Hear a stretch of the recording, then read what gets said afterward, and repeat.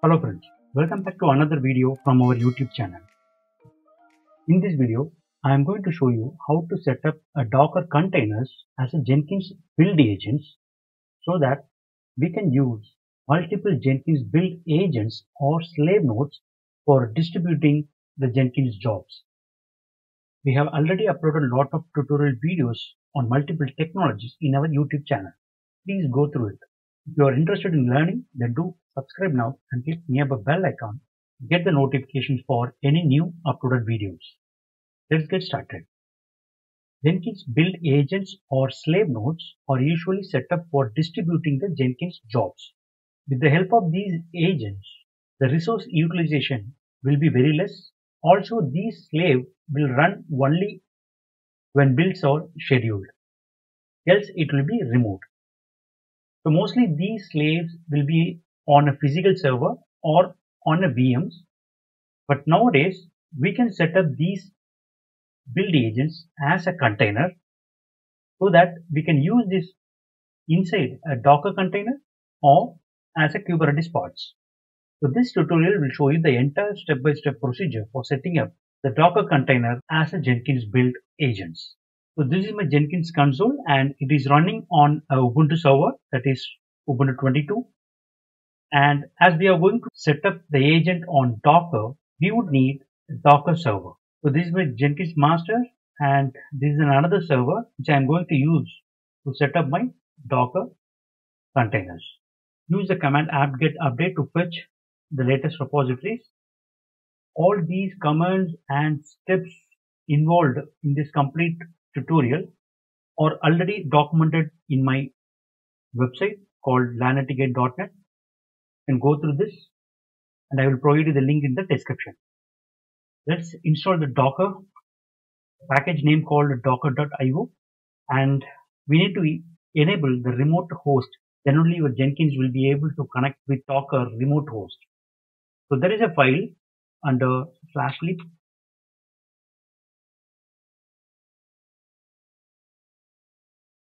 where you can find a line that starts with execute start. Just command this line and go to the document, copy this line,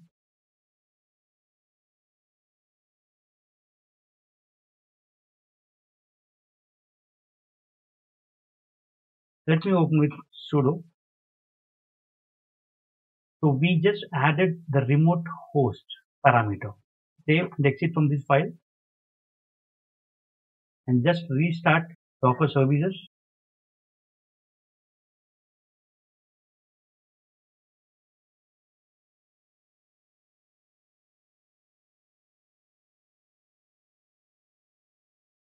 So once the service is started, we have to verify the remote host API enabled or not. To use the curl command, use localhost and the port number, what we have mentioned in the service file, that is 4243/version. If you see the output of the Docker version, then the Docker remote host is enabled. And we have tested this remote host only within the Docker host, but we have to validate this Docker host from the Jenkins file because your Jenkins will call the remote host API to launch the Docker containers to perform the build request. So here I'm going to use the same curl command, and instead of localhost I'm going to use the Docker server IP, that is 192.168.2.22. I'm able to get the version output. So at this point, Jenkins master is able to connect our Docker host using the REST API. Now we need to build a Docker image for our Jenkins agents. As we have decided to use the Docker container, obviously we would need a Docker image. And what is needed inside that image? That is completely depends on the project requirement. For example, if I am going to use my Jenkins jobs for Maven build or Ant or Artifactory or Git repository, then all these required package should be installed along with the Docker images, because for every time you cannot go and install manually while launching the containers. That is why we have the Docker file to customize all the requirements. Let me go back to the Docker Here I'm already in a directory called Jenkins slave, where you can see a Docker file where I just use Ubuntu 20 as my base image. On top of that, I just update the repository and installing few packages that is required for my project. Since this is a Jenkins, we would need Java. So that is why I have mentioned the command over here to install the OpenJDK 13 version. And I need Git. Also, I want Maven. And also, these containers will be launched from the Jenkins using the SSH connections, because Jenkins would be able to log in inside the container to perform some actions.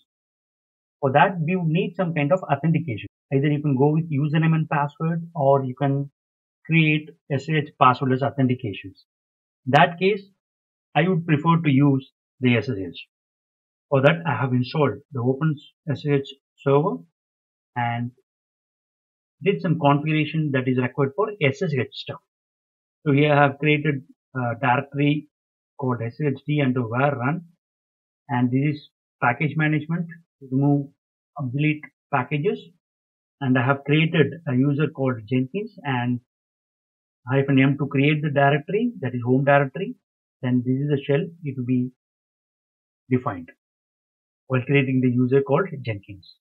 And under the home directory, I have defined to create a directory called .ssh so that I can copy my SSH key inside the container. Then I have used the copy instruction to copy a public key inside the Jenkins home directory in the file called authorized underscore keys. And these are a basic stuff for SSH configurations. Then finally, I have used the run instructions to change the ownership of this directory to Jenkins. Then exposed port 22, since this is going to be SSH based container, it will allow 22 and the daemon to run the container. So this is a basic Docker file. Similarly, you will have multiple Jenkins slave agent Docker files available in the internet as well as on the Docker Hub itself as an image. So let's build the image, and this is the repository. I'm going to use it because this is my repository that is called VanityGate, where I have created the repository name called Jenkins slave age, and the tag is 1.0. It is already built. Once the image is ready, the image is there inside your Docker host. So we need to push this image to a Docker Hub registry so that Jenkins be able to pull the Docker image wherever it is. Alright, so Docker push the repository name and the tag.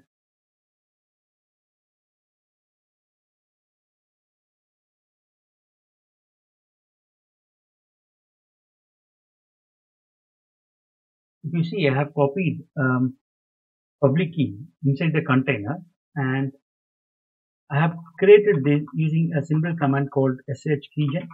These are related to sh stuff. Alright, so I have already keys, public key and private key inside the same directory. That's it on the Docker side. At this point, we have successfully configured the Docker host. Also, we have created Jenkins build agent based on Docker file. Now, on this Jenkins console, we need to install a plugin called Docker that will support to integrate your Docker host with this Jenkins. So let's go to Manage Jenkins. In plugins,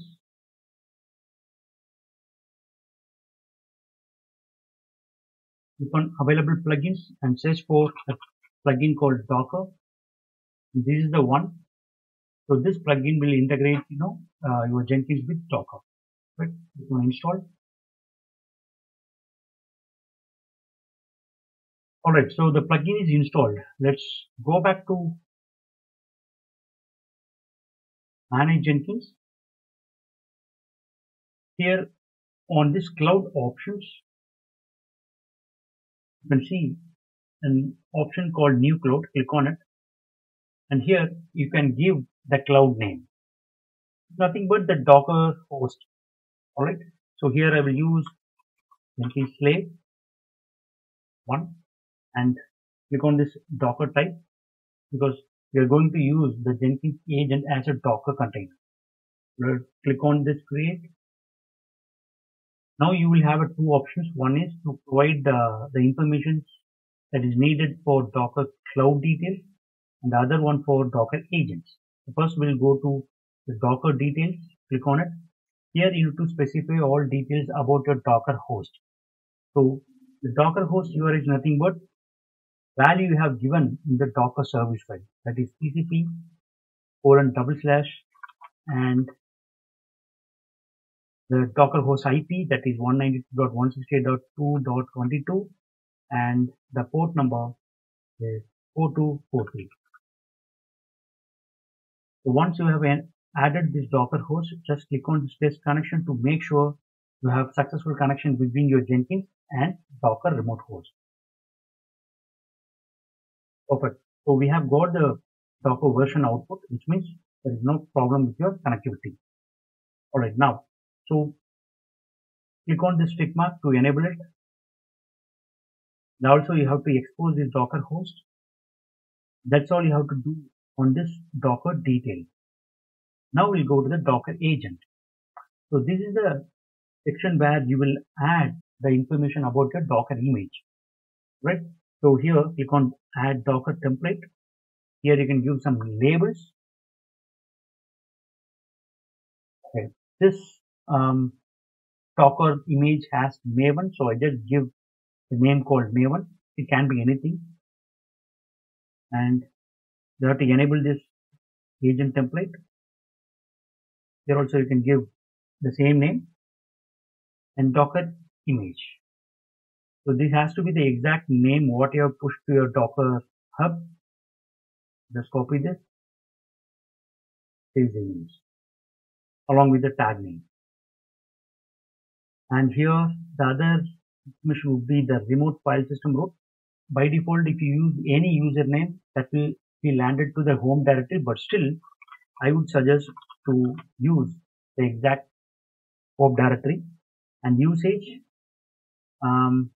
use this only build jobs with label expression matching this node, so that this agent will not be online all the time.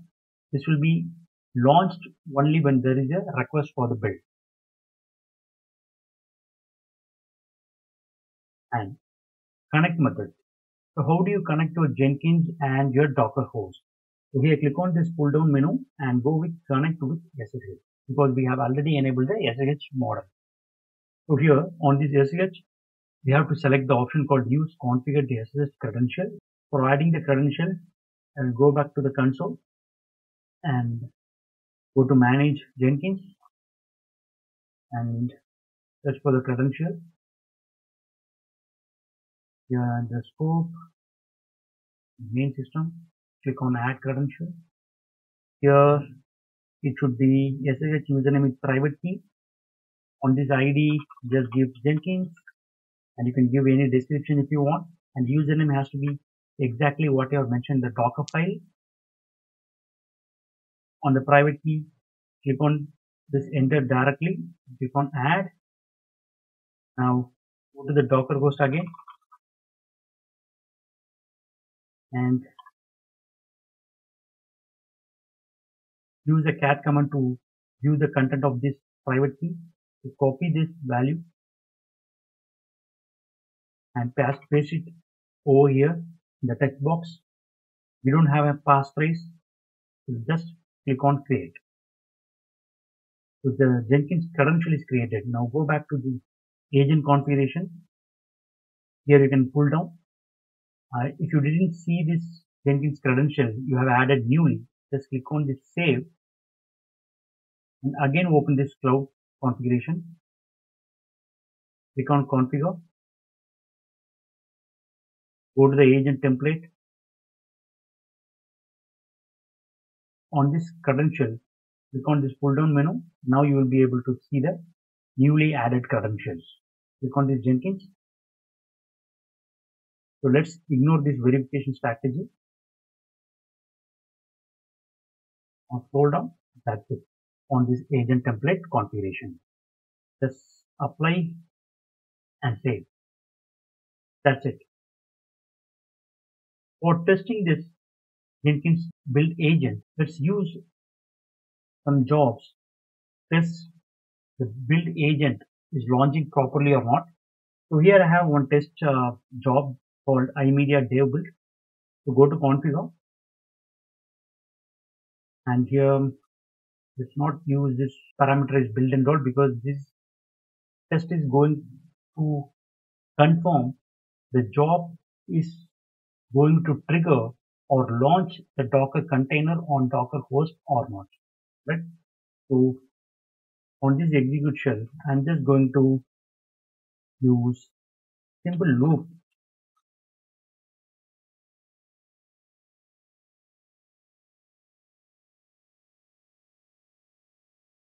This loop will, just print the hostname, and now we'll run this job specifically to a Docker container. So this is the option we have to select. Restrict where this project can be run. Already we have provided the label name while configuring the Jenkins agent template. So you can use the same name over here. And if you see this error, no need to worry. That is because of this extra space. Just remove that one space. Click outside of this box. That will be okay, right? That's it. Click on save and build now. So the 17th job is started. In the meantime, if you go to Docker host and run PSA, you can see the launched container. It is up for 10 seconds.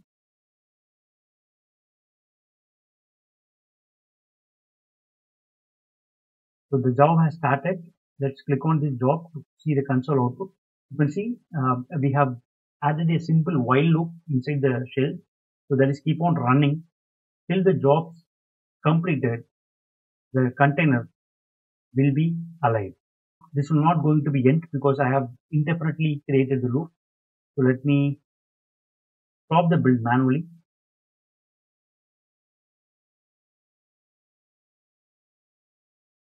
So the 17th job is stopped now. Now if you go and see the PS status, the launched container is stopped. So that's it. So we have successfully configured a Docker container as a Jenkins build agents. See you in the next video. Till then, keep practicing and have fun. How did you feel? Is it helpful? Appreciate our efforts in the comment section below. Hit like button, share with your friends about us, subscribe our channel to get further updates. Stay connected with us on social networking sites. For more free tutorials, visit our website www.lanetguide.net.